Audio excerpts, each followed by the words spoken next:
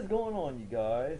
I'm going to show you how to create MP3 file types with iTunes, which I mean convert certain files on iTunes to MP3s, like any WAV file or AAC format, which you can use the MP3 format in Windows Media Player, but I'm going to be doing it with a WAV file, which is pretty easy.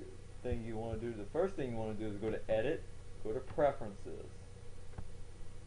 Where it says when you insert a CD, go to your import settings. You want to select the MP3 encoder.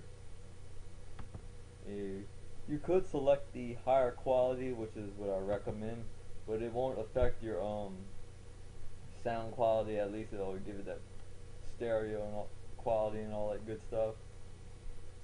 Because that's what I usually recommend when you importing CDs to iTunes. So we're going to go ahead and click OK. Then you want to go to the file that you want to convert to an MP3 format, like this one right here. You want to right click, go to where it says create MP3 version.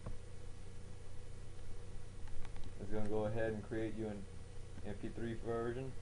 The reason why you may want to create an MP3 format of your audio, of some of your songs, is because you sometimes your MP3 player cannot play certain formats like .wav or .AAC or .mp4, but you cannot do it with any songs that have DRM enabled on them, which are like the .m4a, I believe.